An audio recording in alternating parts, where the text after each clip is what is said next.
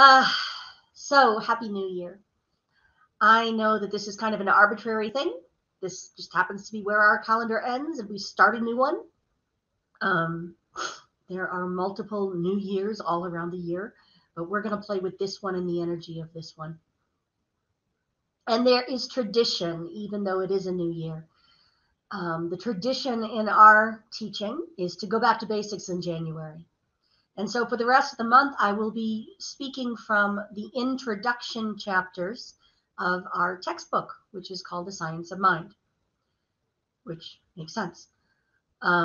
It was written by Ernest Holmes and originally released in the 1920s. We use the edited version that was released in the late 1930s, and all of the other umpteen bajillion talks and writings that he did. His TV show is still available if you go to the archives. There's just a lot of teaching he did. But now we're going to go back to basics. In 2021, the Centers for Spiritual Living have decided that our theme will be timeless wisdom, evolutionary vision. And that is a very Ernest Holmes thing to think about. We don't pretend that we have created anything new. Ernest Holmes said he was not a creator, but a synthesizer of the information he had access to at the time. And so he took all of the religions and all of the metaphysics he could find, took the best of it and distilled it down to principles.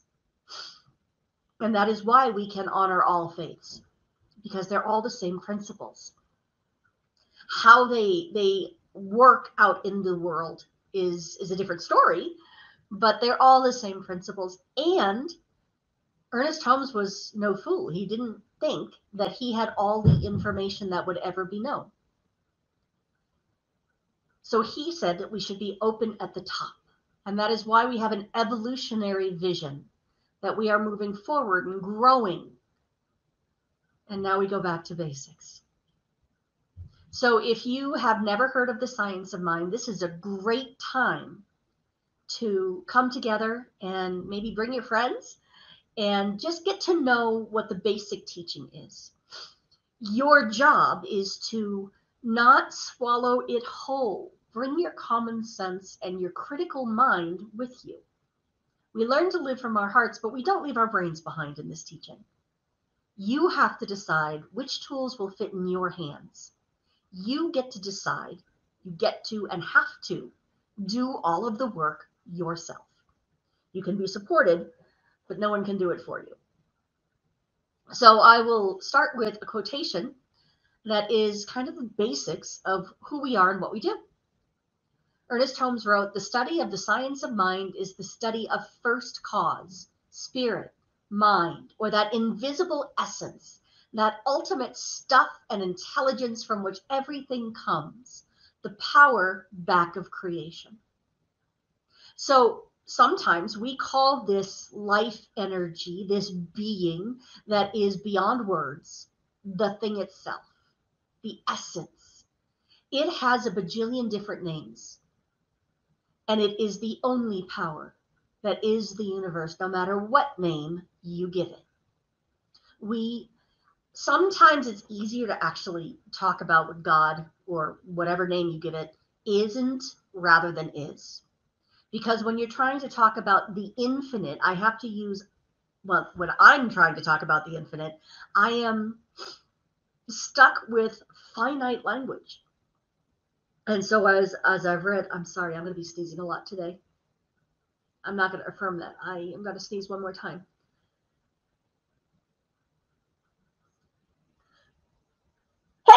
Excuse me.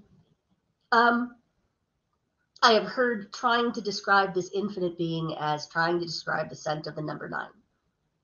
And so the experience I've had many, many times now is somebody finds out I'm a minister. Oh my God, it's a female minister. It's okay. And they tell me, first off, they don't believe in God. They're an atheist. They don't believe in God. And so what I've learned to do is ask them, tell me about the God you don't believe in. And thus far, every single time, I have not believed in that God either. I do not believe in a mean God. I don't believe in a teasing God that puts all sorts of good things out into the world and then explains why you can't have it. I don't believe in hell, and we don't teach heaven or hell except as states of mind that you might get into while here on earth. We do not teach the old man with the lightning bolts and the long white beard who's sitting up on a cloud looking suspiciously like Zeus. We don't teach that God is male or female. It is both and neither. It is a principle, something that goes above and beyond the whole idea of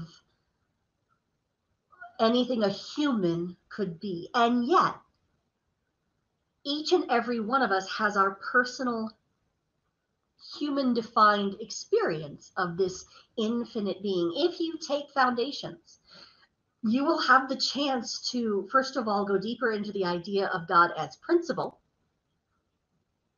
go really deeply into the idea that we don't care what the words are. But we're not worried about you memorizing a long list of thou shalts and thou shalt nots. We are all interested in having the direct experience of God, and each of us is responsible for and capable of doing that very thing. And so while we might sound a little woo-woo sometimes, the truth is this is a very practical teaching. And so, as Holmes said, let us then approach the science of mind, the science of spiritual psychology. I mean, that's kind of a popular thing these days. Everybody knows about spiritual psychology. We're all doing it. Sometimes we call it positive psychology. But as he wrote, let us then approach the science of mind, the science of spiritual psychology, with awe, but not with fear. With a truly humble thought, but not with a sense that we are unworthy. Let us approach it normally, happily, willing to accept, glad to experiment, hoping and believing that as a result of our efforts, we shall derive a great good. You see, the more we get to understand and experience the God of our understanding, the God who, in 12 Steps words, the God we can do business with, the more we let go of looking at the closed stores and start lifting up our eyes to the mountains and seeing the human that happens to be physically 6 feet away from us in this moment. The more we do that and choose to see the world as it truly is, rather than what our emotional or fearful state might suggest, the closer we get to the divine, the closer we get to ourselves, and the closer we get to other people. So why does that matter? Why does it matter what we think God is? Right before service, I looked out my front window and there was this thing in my driveway. And from the back, I couldn't tell what the heck it was. When it turned its head, I realized it was like a falcon or a hawk or something like that. But it was standing on the ground beside my car, like it wanted the keys or something. And it didn't look like any bird that I had ever recognized. It wasn't until I saw its face and its wings that I was like, oh, okay. As a matter of fact, my very first words were, oh my God, what is that? Just because we see something that seems unfamiliar, just because we see something that we expect to see, doesn't mean that's what it is. For a minute there, I thought there was a chicken in my front yard. That doesn't make that hawk or that eagle or whatever it is a chicken. It just happens to be in a place I wasn't expecting to see it. Now, maybe it's injured, and if it is, I'm sure I'll find it out there after service and I will call somebody to help. But in the meantime, it's possible it just showed up in a weird place so that I would notice it. Because spirit does that sometimes. Ernest Holmes also wrote, and this is important, and it's the first step in our teaching, in my opinion. He wrote, we are afraid of the universe in which we live, suspicious of the people around us, uncertain of the salvation. A little aside, salvation in our teaching means healing, not saving. Uncertain of the salvation of our own souls. When we learn to trust the universe, we shall be happy, prosperous, and well.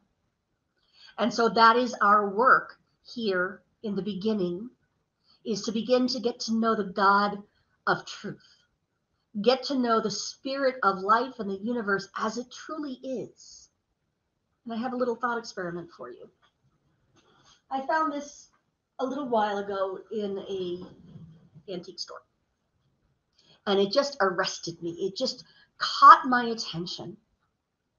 And when I brought it up to buy it, the guy looked at me like, well, that's creepy. But here's the thing. Even if I can't see God's face, my assumption is that the spirit of life itself is conspiring on my behalf. The whole universe is in on it, on throwing the lifelong surprise party that is our due as heirs to the kingdom of heaven. When I look at this now, each time I imagine that this veil lifting, I see something else. I see a friend that is trying really hard not to laugh underneath that veil, has put on a hat so that I can't quite see the shape of the face and the head. Might even have a bad case of the giggles by now. I see a beautiful woman. I see friends that I need to speak to and have heart conversations with. And I see the God of my understanding, who is entirely ready, willing, and happy to have a very personal relationship with me. So it's very, very important that even when we can't quite see the divine being as we think we understand it, we make the assumption that we can trust this universe.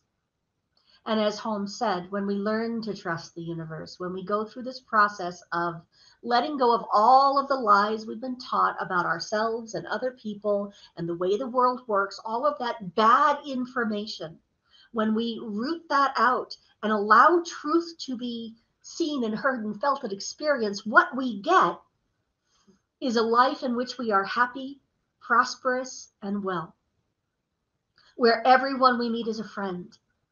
And when we look through our human eyes, the only thing out there to see is God. And the only thing looking is this thing we call God. Now, one of the tools that we use in order to get into that mental space is prayer. And so when I go to prayer, it's slightly different than what I was raised with, and certainly most mainstream religions. What we do in prayer is to acknowledge what God really is, to recognize ourselves as part of that, and then to speak truth, which takes the place of all of the old fears and beliefs. So join me now if you feel so moved. If you want to close your eyes, that's fine. And take these words as if they were your own and just taste them and see if they work for you. And so in this moment, in this precious eternal now, I recognize the divine, the life of God itself within me, giving life to every single cell and every organ. I see the divine being outside my window moving the trees as the trees. It is everyone, everywhere, all the time. It is, to use a big word, omnipresent. Omniscient, meaning knowing everything, and omnipotent, able to do anything and everything. And I am awash in it, as is every other being everywhere and everywhen. And so I speak my word right now for all beings everywhere. And when I know that all of these God beings, all of these expressions of the divine are filled with the very light of truth, and it shines so brightly that no shadow has any chance of staying. All of the old bad information, all of the old mistaken ideas that we have outgrown now, go back into the nothingness from which they came, and the truth of our spirits, the truth of these magnificent souls, is now fully present, fully visible at the physical level. And as that happens, What happens at the physical level is that all disease fades away. Everything that looks like poverty or lack or limitation or sin, sickness, and death, all of that simply goes back into the nothingness from which it came. It becomes an old piece of paper with instructions we no longer use because we know that they don't work. I celebrate and bless the truth coming through clearly. I celebrate and bless the peace and the love and the joy that is every single cell of every body everywhere. I celebrate this as the truth of my being. And I am so grateful that spirit is what it is and not what I feared it or I might be. I'm grateful for the natural evolution of spirit in form. And trusting in that, I simply step away and release this to all of the natural laws that go to work, bringing it into form, bringing it into the physical world that I might celebrate and witness. And if this has landed as true with you, I ask you to affirm with me, and so it is.